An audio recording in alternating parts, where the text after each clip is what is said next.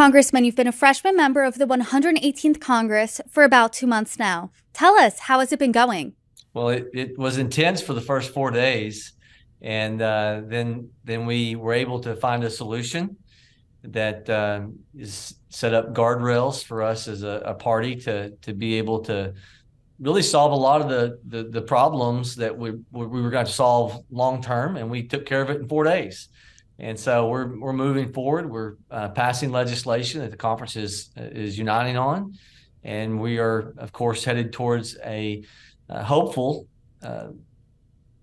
a responsible resolution to what is another debt ceiling before us.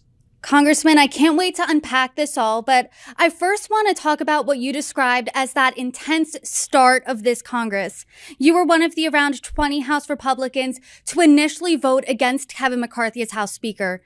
You eventually voted for him, but that historic vote really showed what many has characterized as a fractured GOP. We're now 2 months past that moment. How would you describe the current state of the Republican Party? Well, I'm excited, that conflict gives you an opportunity to either to go separate ways or to do conflict resolution. And the Republican conference, we brought forth conflict resolution. And the conflict resolution, a lot of that, some of it was seen on the screen, but a lot of it was happening behind closed doors. And I'm grateful to Speaker McCarthy of embracing the concerns that many of us have about continual use of omnibus spending, the omnibus packages that have taken us in the last 10 years from 15 trillion to 31 trillion. And so I'm excited about where our leadership is taking us. I just actually visited with Leader Scalise and was sharing with him that some of his commentary I'd passed on to the Freedom Caucus. And that was organic. I just sent that his public statement that I found encouraging, and sent it to the Freedom Caucus, of which I'm a part.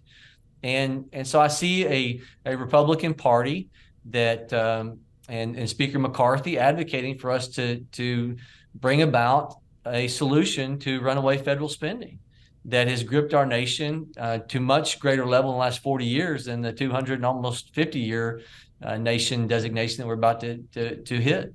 Can you share a behind-the-scenes look at your conversation with Representative Scalise? What did that conversation look like? What did you pass on to the Freedom Caucus? Well, I would just say I was encouraging him that some of his commentary is striking a chord with me and others, and so I was just grateful to him, and so I'd like to keep that private, but just it goes to show that that when people are kind, when people reason together, we can come up with solutions. We can be, and sometimes we're not ideologically apart.